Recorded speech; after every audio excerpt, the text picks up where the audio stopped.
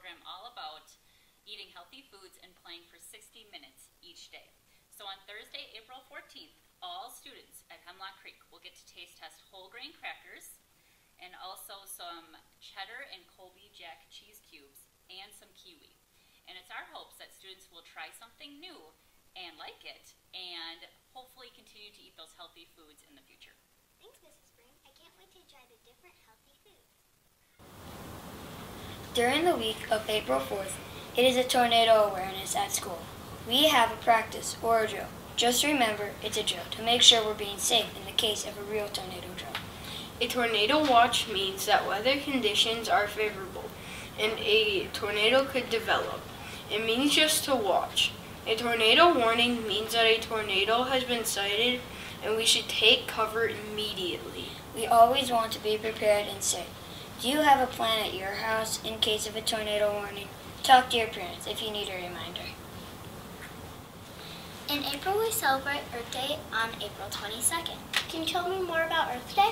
Earth Day is celebrated all over the world every year. This national day was created in 1970 by a U.S. senator from Wisconsin. We celebrate it by raising awareness about our environment.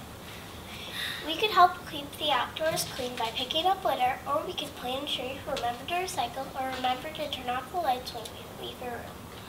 Those are great ideas. I'm going to clean up a park on Earth Day to celebrate. Third and fourth graders taking a FOIA exam in April. Should we be studying for it? You can't be studying for it, but you can get a good night's sleep and eat a good breakfast on the day of the test. Is there a time limit on the test? You can take as much time as you need to answer the questions the best that you can. Is this part of my report card? It's not part of your report card. Your parents and teachers will get to see how you did later this year.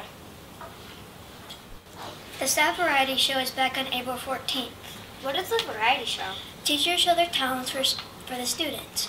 In the past, they did minutes to win a game, sumo wrestlers, and dances, and other crazy things.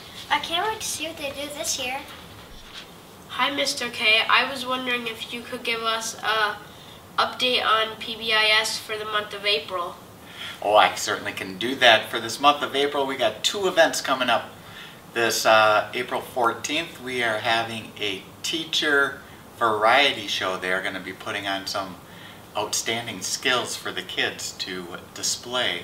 And then on April 22nd, we're going to be working towards a PBIS recognition for the whole school, and we're looking at having more of like creative hair day, doing something nice or fun with your hair, and from there, that's the month of April. Thanks, Mr. K. You're welcome.